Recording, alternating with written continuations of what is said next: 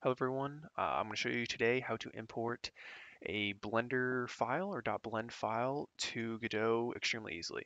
So it's a really simple process. Today what we're going to do is we're going to import this scene right here. I didn't create this, so just on OpenGameArt, I'll put the link in the description, but we're going to import these assets right here. So what we're going to do is you're going to find the environment.blend file. You're going to double click it, go ahead and open up Blender itself. Now, I'm no expert at Blender, I just know the basics, but you do not need to know how to use Blender at all for this. All you need to do is have these files here, and you will go ahead and go to File. You want to export this into a .dae file, so this top one right here. And you go ahead and click on that and export it.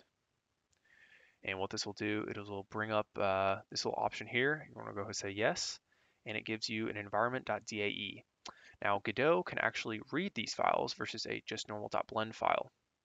So now all we have to do is go back to our Godot program and drag and drop the environment.dae file in and the color palette in. Now that both those are in, you're just going to double click on this file, new inherited, boom, there's our scene. And to add the actual color, so everything is able to be seen in the right color, you'll bring up this color material in the corner, go to albedo, and go ahead and carry over this color palette to this texture right here. And then you want to go ahead and change this color to white. And there's our scene. We are now able to move things if we want, move them up and down, do whatever we need to. As you can see though, there is actually no shadows or lighting at all in this scene. I'll show that in another video, how to do some basic lighting for stuff. But for this, I just want to make it quick and easy.